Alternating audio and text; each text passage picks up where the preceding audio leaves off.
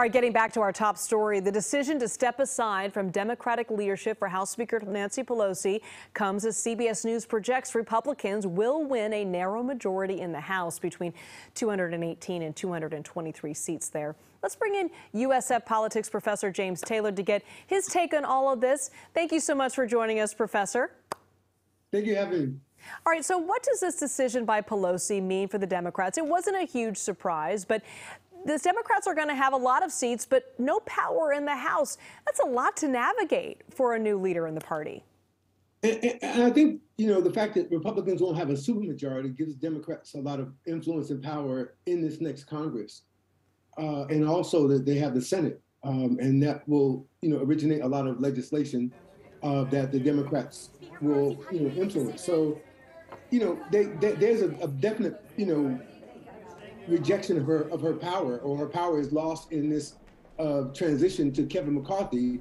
But the Democrats as a party still have 2 of the 4 possible houses, including the Supreme Court.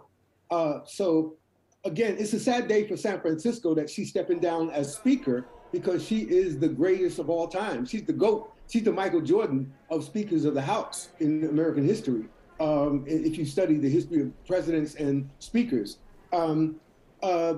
But the climate of now, I think what happened to her husband sort of tells you that, it's a new era in terms of how she took what happened to her family, and she's done with it in terms of being the focal point of the Republican Party. She's been the focal point in 2018. If you go back to the midterm elections, she was the single issue that Trump and other Republicans used, and they lost on it.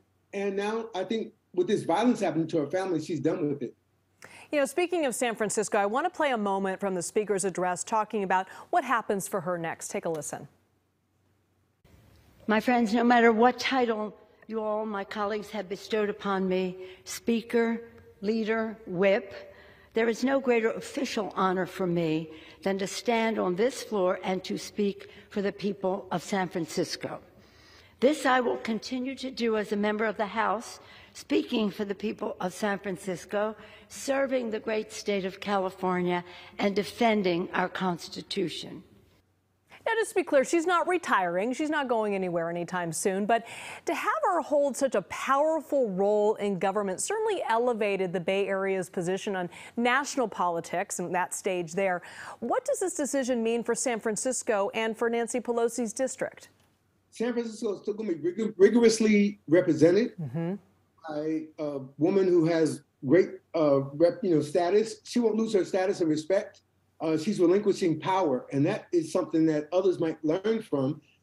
Hakeem Jeffries is going to benefit from this probably, and that is a great moment in American history, that you might have the first African-American male Speaker of the House. But Nancy Pelosi is still going to have her fingerprint on everything that happens in San Francisco and in Democratic politics. So she is only sort of stepping aside, but she's not going to be less powerful in terms of her influence on the party and on national politics.